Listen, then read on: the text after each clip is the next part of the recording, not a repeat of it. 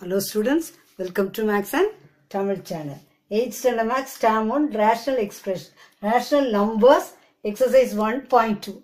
1.2 le evaluate and using appropriate properties.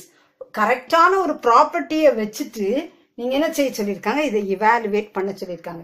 7th சம்ல இப்படி கொடுத்திருந்தா first bracket, second bracket, third பிராக்கெட்டை அப்படியே சொல்லி கொடுத்தேன். இங்க ப்ராப்பர்ட்டியை நம்ம யூஸ் பண்ண சொல்லியிருக்காங்க. நீங்க அதே மாதிரி பண்ணிக்கோங்க. ஃபர்ஸ்ட், செகண்ட், தேர்ட் பிராக்கெட் அந்த மாதிரி பிராக்கெட்டை எழுதிக்கோங்க. First bracket 2/3 into minus 5/12.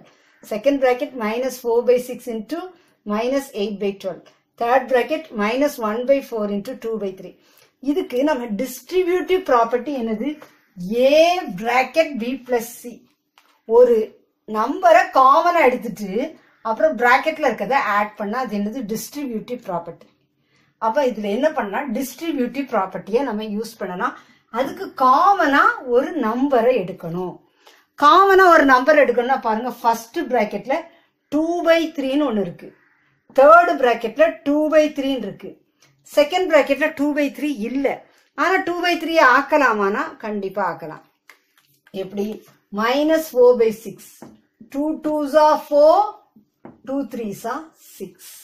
இப்ப பாருங்க, 2/3 into -5/12.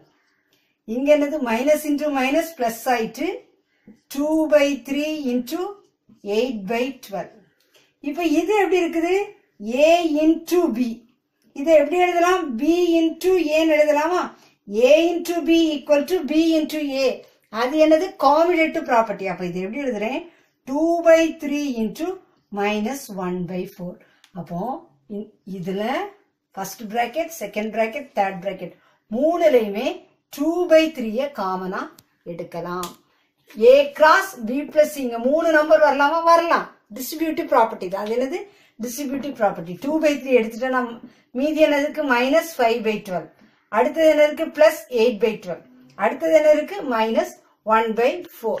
இப்போ எல்சிஎம் எடுப்போம். 2/3 எல்சிஎம் 12 12 4. இதுல பெரிய நம்பர் 12. 12 4 3s are 12. இன்னொரு நம்பர் 4, இன்னொன்னு 12. அப்போ 12 எல்சிஎம் எடுக்கலாமா? எடுக்க முடியாதா? எடுக்கலாம். 4 வந்து 12 எத்தனை டைம்ஸ் இருக்கு? 3 டைம்ஸ் இருக்கு. அந்த மாதிரி நீங்க யோசிங்க. 12 எத்தனை டைம்ஸ் இருக்கு? 1 டைம்.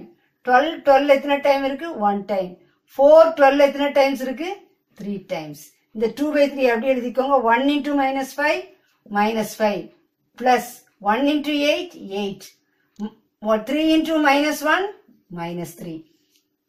2/3. இப்ப ரொம்ப கவனமா கவனிங்க. -5 -3. -5 -3 add -8 plus 8/12. That is equal to 2/3. -8 plus 8 என்னது? into 0/12. அப்ப 2 into 0 0. 0/12 3s are 36. அப்ப 0 by anything ஆன்சர் என்னது? 0. தெளிவா புரிஞ்சுச்சா? இந்த மாதிரி தனித்தனியா எழுதி கடைசியில் எப்படி பண்ணிட்டா நமக்கு ஆன்சர் ஈஸியா கிடைச்சிடும். This channel helps you to get 100 மார்க்ஸ்ங்கிறத மறந்துடாதீங்க. சேனலுக்கு சப்ஸ்கிரைப் பண்ணுங்க. தொடர்ந்து வீடியோஸ் கிடைக்க பெல் பட்டனை கிளிக் பண்ணுங்க.